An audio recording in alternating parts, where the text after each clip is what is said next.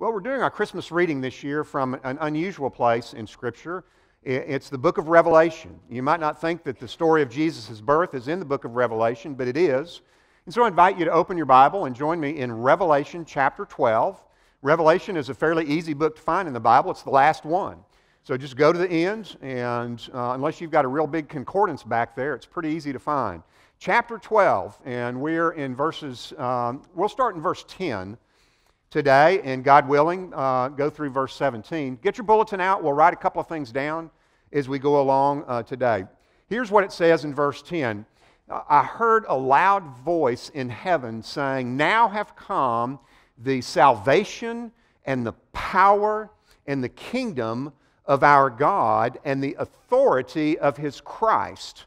For the accuser of the brothers has been thrown out, the one who accused them before our God day and night. They overcame him by the blood of the Lamb and by the word of their testimony, for they did not love their life even to the point of death." In other words, they were willing to die for what they believed in, and what they believed in was the death and resurrection of Jesus Christ, the Lamb of God. Now, the book of Revelation is a fascinating book. It's different in many ways from the rest of the Bible.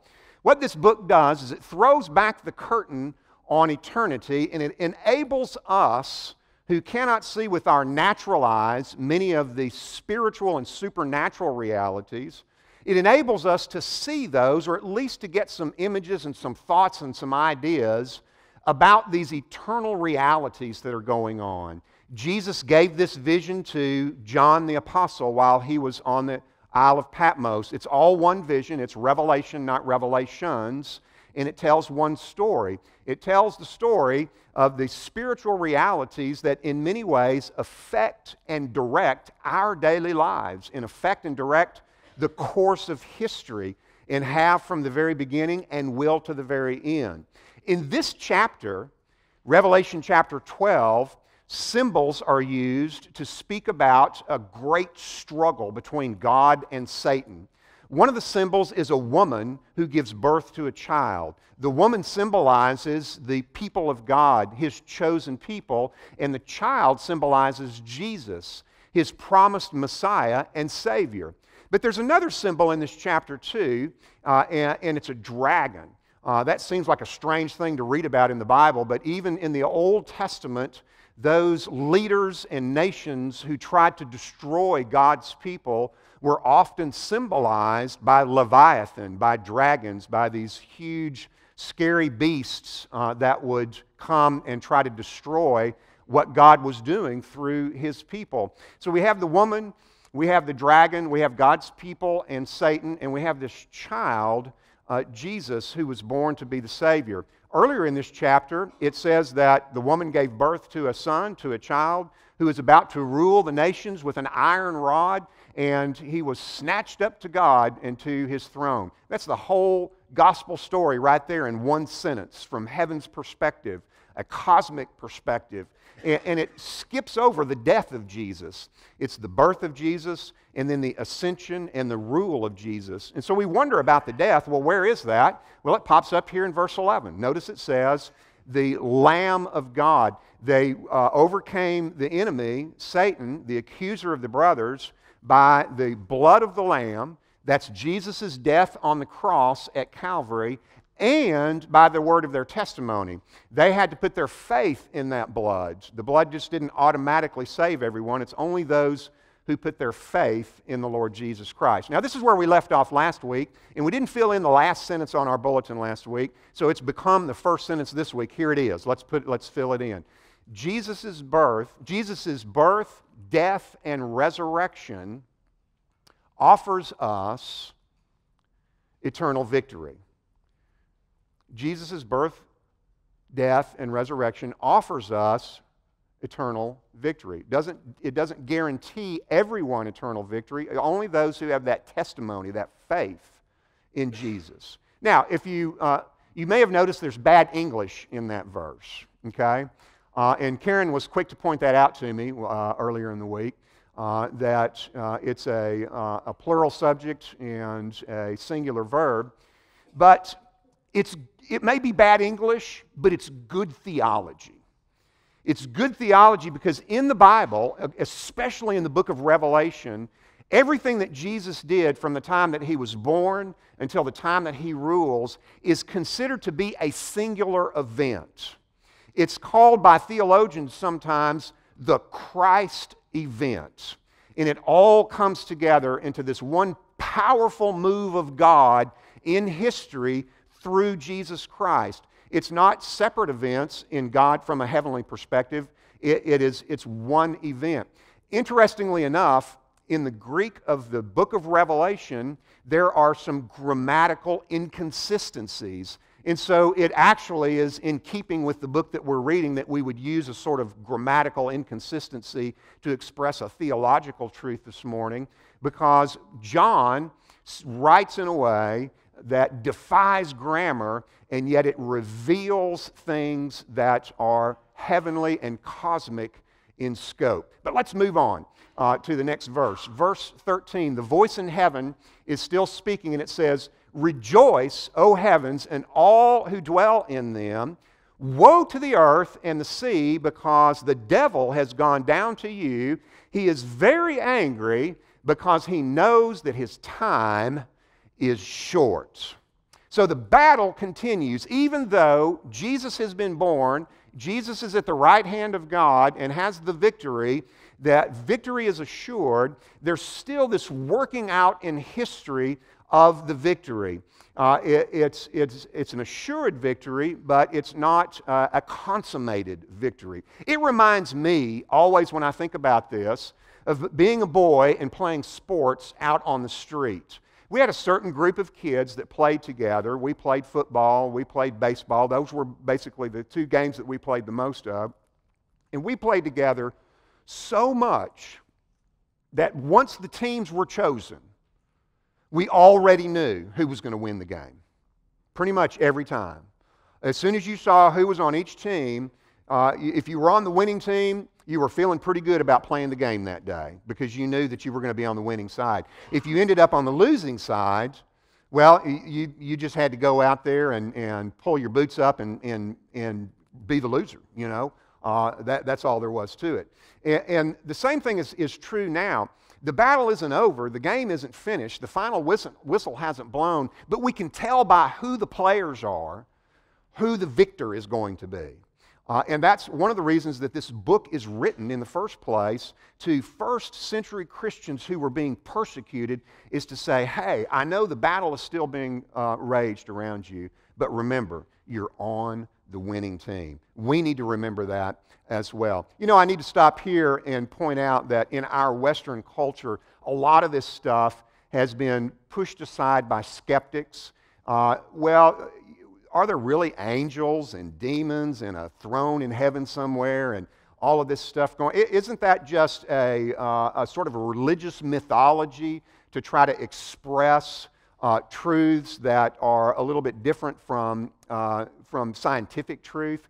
And the answer to all of that is absolutely not. You know, we've been misled in some ways by our vision of the world in the West. We need to recognize that Darwin and his theories have failed to explain the richness of the human experience in the reality where we live. They have failed and they continue to fail. And more people are noticing that, even scientists in the so-called consensus. But that's a great discussion for another time. Today we just need to remember, though, that skepticism is not inevitable. We should believe in these truths that are being revealed because they explain the things that physical science cannot explain about our existence. And those things loom really large. In fact, they are what make us who we are, these invisible realities. And here we have God Himself throwing back the curtain and saying, let me give you some information about why you think the way that you do. Let me give you some information about why you really think that there is such a thing as right and wrong, and why you really think that certain things are bad and certain things are good, and why you have this desire to live and not to die, and why you turn away from some things and toward other things. There are answers to those things, And those answers are not given to us by physical science, but they're given to us by revelation that God has provided for us. Part of it is right here in front of us. Okay, so let's move on. Verse 13 says that the dragon, when he saw that he had been thrown down to earth, he pursued the woman who had given birth to the boy. Some of your translations say that he persecuted the woman. In fact, the ones I looked at were kind of 50-50. A lot of them said pursued, a lot of them said persecuted. The reason for that is because the word dioko means both. It means to pursue and it means to persecute. And really, both are true here. One thing that's happening in history is that this invisible enemy of God, the dragon, the devil, Satan, the one who leads the world astray, hates God's people. He hates God. He hates what God is finishing in His people. He hates the fact that Jesus was born and He couldn't destroy Him. They thought He destroyed Jesus at the cross, but now Jesus is elevated and He's the King of Kings and Lord of Lords. And He keeps losing. He lost when He tried to defeat God. He lost when He tried to destroy Jesus. And now He's going to lose when He tries to destroy God's people. It's just one loss after another, but He is intransigent. The hatred is just in every fiber of His being. He can't help Himself almost, it seems like, at this point. He wants to destroy God's people. And so the battle rages on.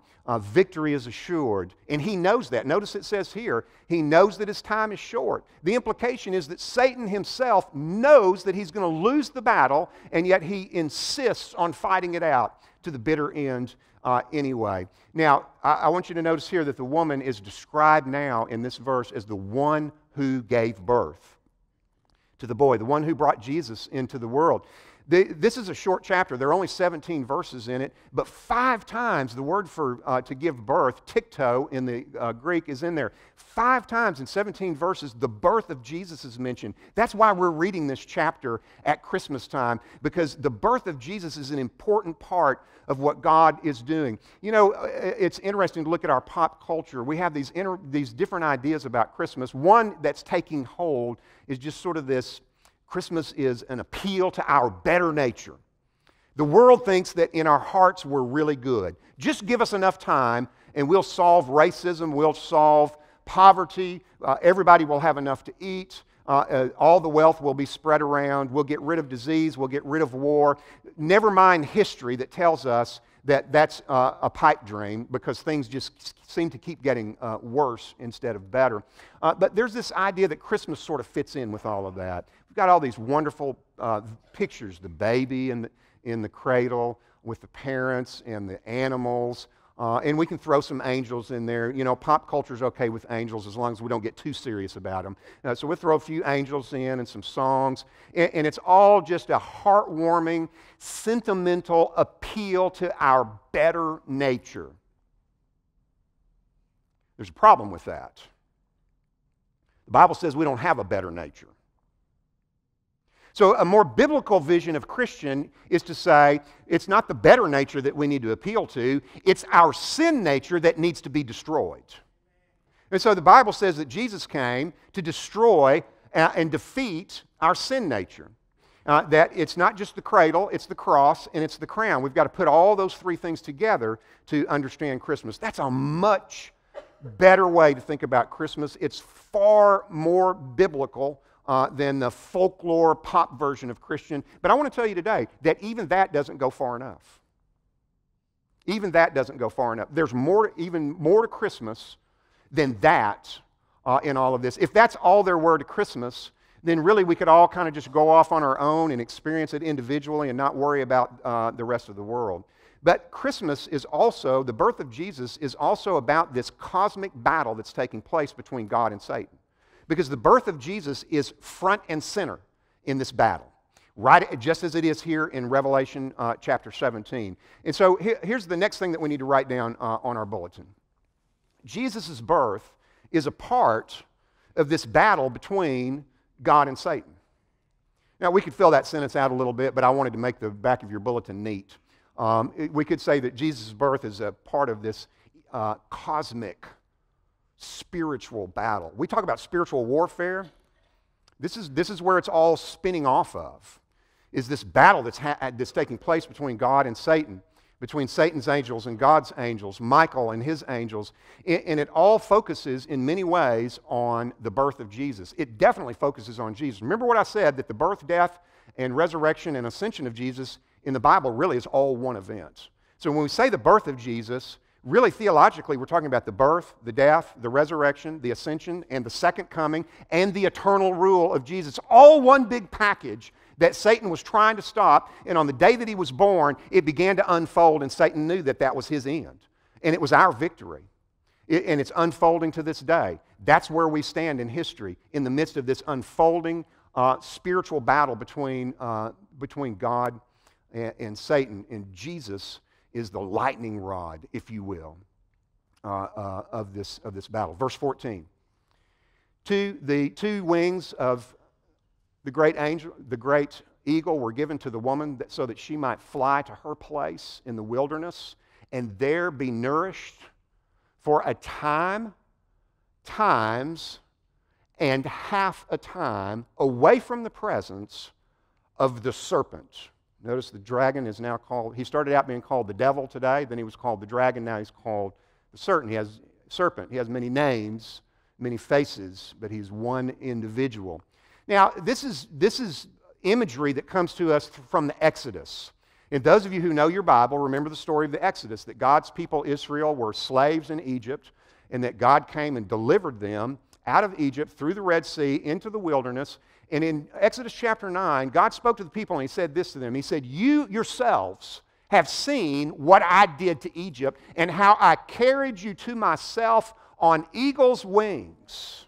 So there's a picture here of God as a mighty eagle taking care of his chicks, if you will. They're riding on his wings to victory. Now, the actual, how this is going to play itself out in history, we don't know yet. We have the imagery. We saw how it played itself out in the Exodus. It's obviously figurative language of some sort, and only when these events happen will we know for sure exactly how they play themselves out. We know how it played itself out in the Exodus.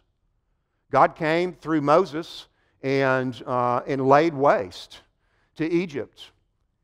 Pharaoh thought he was the agent of the dragon back then. He was the agent of Satan, and he thought he was going to throw all the baby boys of Israel into the Nile River and destroy them and wipe them out. Instead, God threw his chariots into the Red Sea and swallowed them up, and they were destroyed.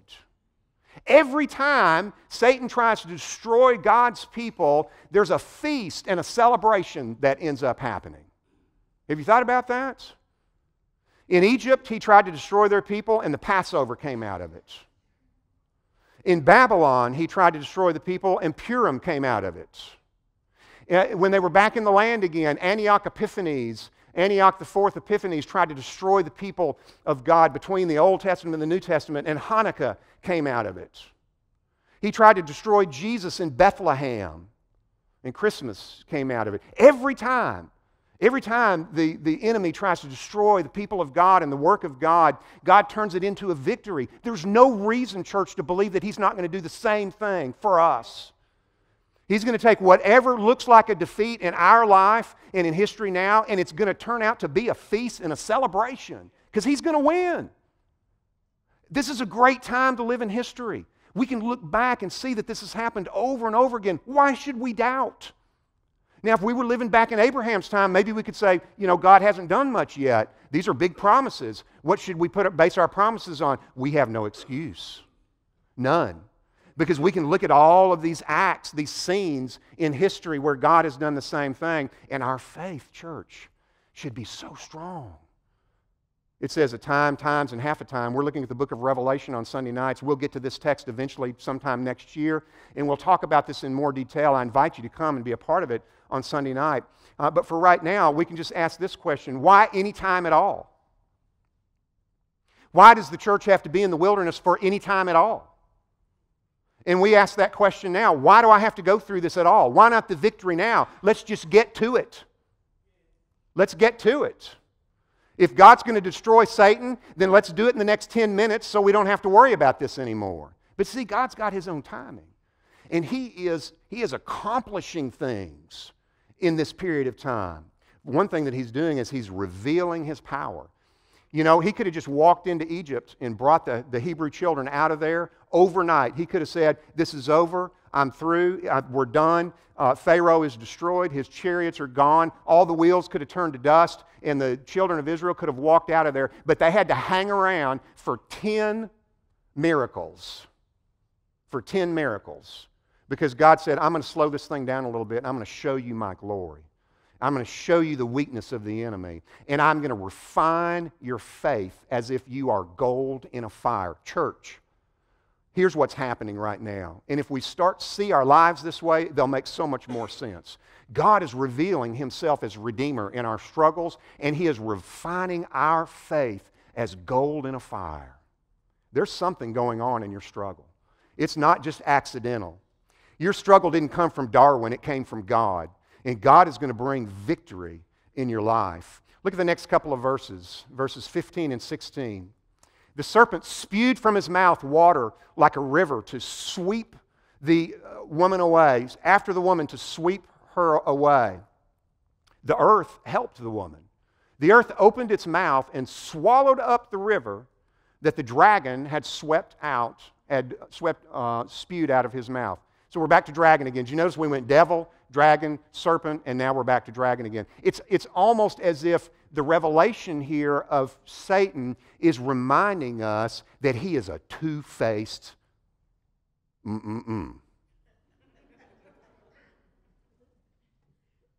He's a deceiver. You think you see him, and suddenly he's got a different mask on. One minute he's working through the institutions and the empires and the powerful, and the next minute he's right there in your house, scurrying around, looking for something to destroy. Like a lion, the Bible says, they're looking for someone to devour. That's what he does. He destroys. He lies. He tells us he's going to give us the victory, but he has no victory. He is a man of defeat. It's been defeat after defeat after defeat, an angel of defeat. He is a person of defeat. It's been defeat after defeat after defeat, and all of those who go after him will share in his defeat. Those of us who follow Jesus will share in his victory. These verses seem strange. A river coming out of a mouth, the earth swallowing the river, and there are a lot of images that are invoked here that come from the Old Testament that later on we'll spend some time looking at, not this morning. But I want to show you something. There's sort of an incongruity here that makes it very difficult to really interpret these verses. First of all, it says that the river comes out of a mouth. That sounds like very clearly a symbol for some kind of speech, some kind of deception. And that makes sense, because a lot of deception comes out of the mouth of the dragon, the devil, Satan, whatever you want to call him, whatever mask he happens to have on today. A lot of deception comes out of his mouth. But if that's what the figure is referring to, then why in the next verse does it say that the earth opens up its mouth and swallows the river? If it's deception, how in the world can the earth swallow deception? So what we have here in verse 14 or 15 is we have a picture of something that looks symbolic, and then in verse 16 something that looks more literal. And we end up scratching our head. This is one of the things that makes reading the book of Revelation difficult. But let me point something out to you that I'm going to be sharing on Sunday night, but we all need to know this. In chapter 10 of the book of Revelation, the Apostle John, the one who's receiving this vision, originally on the Isle of Patmos from an angel, sent by Jesus, sent by God, he hears 7 thunders. Number 7 is important in the book of Revelation. It's a number of completion. He hears 7 thunders, and those 7 thunders say something intelligible to him. And he takes his pen out, and he gets ready to write down, because he's been writing down all that he's seeing. Way back at the beginning, it says, write down what the Lord says to the angel of the church in Ephesus and the angel of the church in Smyrna, etc., etc. And he's writing all of this down feverishly as he sees these visions on the Isle of Patmos. He hears the 7 thunders speak to him, and he gets ready to write them down, and God tells him, no, don't write that down. Wow, that's a fascinating thing. God is withholding something from us. God has got some other revelation here, the 7 thunders, and maybe other things as well, that he has said, it's not time for you to hear those yet. So just keep them hidden. Daniel was told the same kind of thing. He said, I don't understand half of what I've seen. And God said, don't worry about it when the time comes. The people who need to understand it will understand it. When we look at the book of Revelation, we need to recognize that there are some things that will not make sense, no matter how hard we try, until they actually happen. But that's the way prophecy is. Then we can look back and say, I always wondered about that. But by golly, look at that. God did exactly what he said. We just didn't understand it. So what are these wings and the desert and the river and the earth swallowing, opening its mouth up? Not sure exactly. A lot of people have a lot of different ideas, but it's an easy image to remember. And if we're alive when it happens, we'll all go, hot dog, look at that. That's what that was talking about. God's word is sure. God's word is worth building our life on. Look at the last verse this morning, verse 17. The dragon was enraged at the woman, and he went out to make war against the rest of her offspring, those keeping the commands of God and those having the testimony of Jesus. Now, some of your translations put verse 18 at the beginning end of this chapter, but it's kind of a transition verse. It really kind of belongs in the next. So we'll stop here this morning in verse 17. So Satan realizes he's lost again. He can't destroy God's people. God's people as a whole, his chosen people, will not be destroyed. God has promised that they will survive to the very end. And so what he does is he turns his attention to, it looks like it's saying here, is he turns his attention to individuals to try to destroy as many individuals, as many families. If he can't destroy the people of Israel, he'll destroy as many Israelites as he can. If he can't destroy the church, he'll destroy as many Christians as he can. There's one of the debates about how to understand the book of Revelation is, what is the relationship between God's people in the Old Testament, Israel, and God's chosen people in the New Testament, the church? How do those two things relate? How do those two groups of people relate? In this verse 17 raises that question. But verse 17 tells us something important about the answer. There is only one salvation. It doesn't matter who we start out belonging to, whether we're Israelites, Gentiles, whether we live on this side of the earth, the other side of the earth, whether we were born 2,000 years ago, 2,000 years from now, whether we're poor or rich, black, white, none of it matters, except that we have obedience to the commands of God and we have faith in the Lord Jesus Christ. That's the real dividing line in God's heart. That's the real dividing line. You see, in Romans, Paul said that there's just one gospel. He said, I'm not ashamed of the gospel. The gospel is the power of God for salvation, for all who believe, first to the Jew and then to the Gentile. There's not a different salvation for different groups. There's only one salvation. And here it's those who obey the commands of God and have the testimony of Jesus. Here's one of Satan's lies in our culture. You're going to be shocked when I first say it, so stick with me, okay? Once saved, always saved. Now some of you are ready to fire me. I understand that.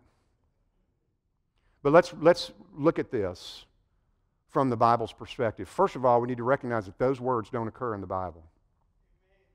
Those are words that man has come up with to describe a theological truth. Now, it doesn't mean that we can't do that, because sometimes man's words do reflect the truth of Scripture well, but we should never forget that the words of Scripture are the ones that we really need to hang our hat on. Now, I know the next question is, well, Richard, are you saying that you can lose your salvation? So now let me put your mind at ease a little bit. No, I'm not. I'm not saying that you can lose your salvation. I believe the Bible teaches very plainly that a person who has been saved will stay saved. But the Bible never says once saved, always saved. The Bible expresses it in a different way. The Bible says this, and you can look it up later in 1 Corinthians 15 and then cross-reference it if you're wanting to make sure that I'm right. The Bible says that if we continue to stand, then we'll be saved. See, the Bible says that some people look like they're saved. They start out standing, and we all look and we say it looks like a believer, and they fall somewhere along the way. Some people have misinterpreted that to mean that they had salvation and they lost it, but the Bible says they never had it in the first place. It was just a facade.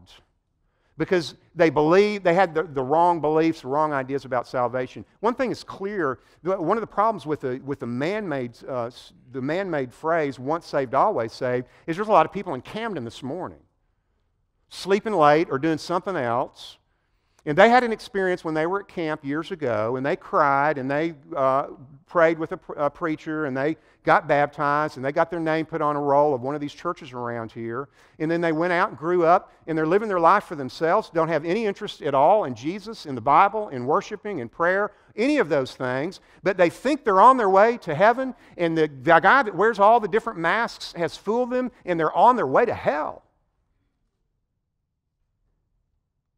This battle is real. This is not just some ancient religious mythology. The battle is raging all around us right now. Lives are being destroyed this very moment. And they're also being established and built up this very moment. And Jesus says, let me pull this curtain open and let you see a little bit of what's going on behind the scenes here. And this description right here at the end in verse 17 is so important. Those who obey the commands of God. If we think that we can say a prayer and not obey God and we're on our way to heaven, we've been fooled by the dragon. We've been swept away by the water that spews out of his mouth. Because those who have the testimony of Jesus have the obedience to God's commands. Now, let me quickly add, we all trip and fall. I'm not preaching a perfectionism this morning. The Bible also says that if we confess our sin, He is faithful and just and will forgive us our sin and purify us from all unrighteousness. He's not talking about unbelievers there. He's talking about believers. The Israelite knew that they had to keep coming to the altar and offering those sacrifices over and over again. Praise God, we don't have to do that. Our sacrifice has been offered once for all. But we do still have to come and get on our knees and say, God, I sinned, please forgive me. And He does. But I can't use that as an excuse to go run with the dragon and think I'm going to end up with the lamb. Because if you run with the dragon, you go with the dragon. If you want to end up with the lamb, you better run with the lamb. That's how this thing works. So here's the last sentence this morning. Jesus' victory. It's all one thing. His birth, His death, His resurrection, His ascension, His exaltation, His intercession, His parousia, His millennial kingdom, His ultimate triumph, His day of judgment, His eternal state. It's all one thing. I'll call it victory here. Jesus' victory is available to all who obey and testify. Who obey and testify. Obey God's commands and testify to faith in the crucified one, the Lord Jesus Christ. Obey and testify.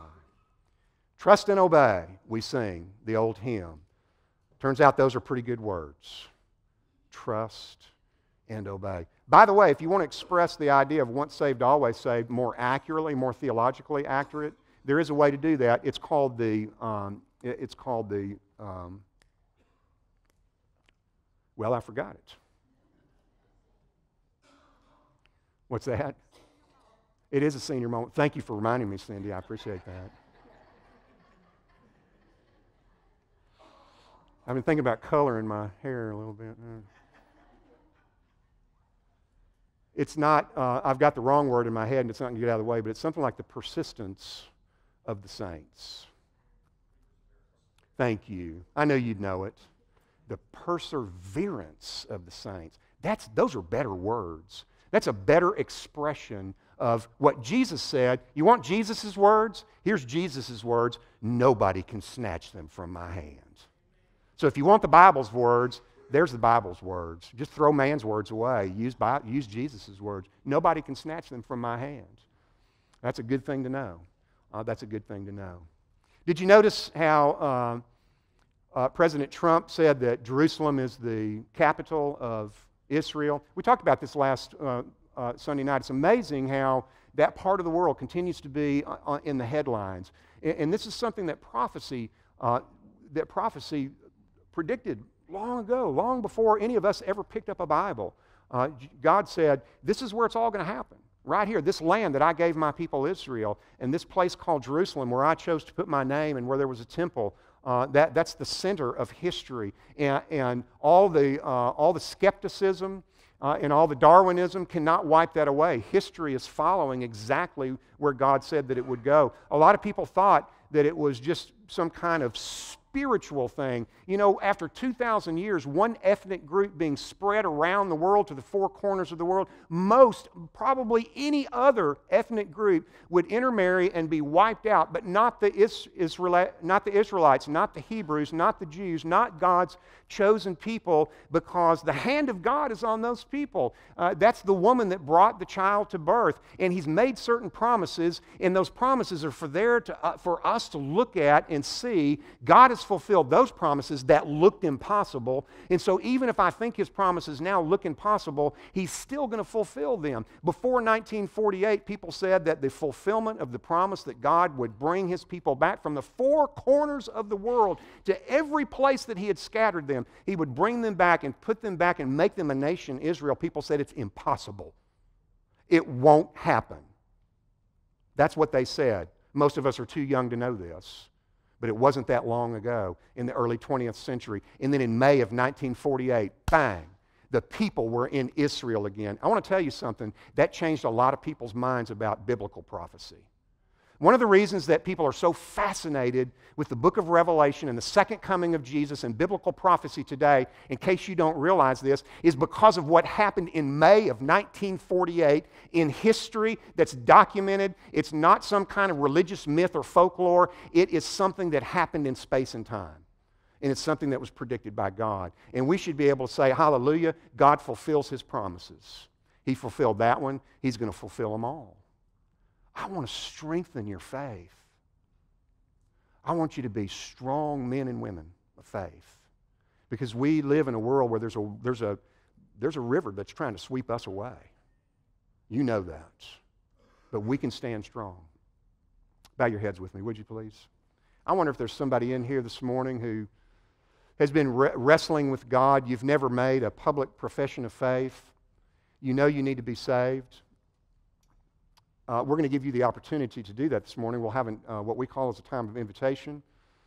And you can come forward and speak to me or one of the people who are up here with me and pray with them. Let me just say this. The Bible says that to be saved, we have to first of all realize that we need to be saved. The world's telling us now we don't need to be saved. We're good. We're okay. We just need to appeal to our better nature. We don't have a better nature. We need to be saved. We need to be changed. We need to be transformed. That's what the Bible says. But the Holy Spirit has to come into your life and convince you of that. And maybe you're here this morning and the Holy Spirit has been working on you, and suddenly you have realized recently, you know what?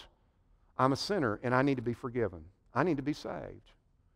Here's how the Bible says that you are saved. First of all, Jesus died for you and the rest of His people so that He's a sacrifice so that we can be forgiven. There's nothing we can do to be forgiven. There's nothing we can do to make up for our sin. Somebody else has to do that. Jesus did that. He died on the cross for our sin. Now, what you have to do and what I have to do is very clear in Romans chapter 10, verse 9. It says, if we confess with our mouth Jesus is Lord and believe in our heart that God raised Him from the dead, we will be saved. Listen to that again. This is the Bible. This is not man's words. These are God's words. If we confess with our mouth Jesus is Lord and we believe in our heart that God raised Him from the dead, will be saved. All right? That's what I'm asking you to do. If you haven't done that, I'm asking you to confess with your mouth that Jesus is Lord. Do you believe already that God raised Him from the dead? You know He died for your sins? You're ready to confess? I'm giving you the opportunity this morning, right now, to confess with your mouth that Jesus is Lord. And say, I'm saved. I know I'm saved. I'm on the winning side. No matter what happens to me, I know where I'm going. If that's you, I'm going to ask you to come forward and let me pray with you during this invitation. The altar's open if you need to join the church, if you need to get baptized, or there's another decision, perhaps rededicate your life, or just come and get on your knees and pray. This is the time to do that. Father in heaven, thank you for your word. Lord, let your words dwell richly, God, in our hearts and change our lives. In Jesus' name, amen. Let's stand and sing. You come. Don't wait.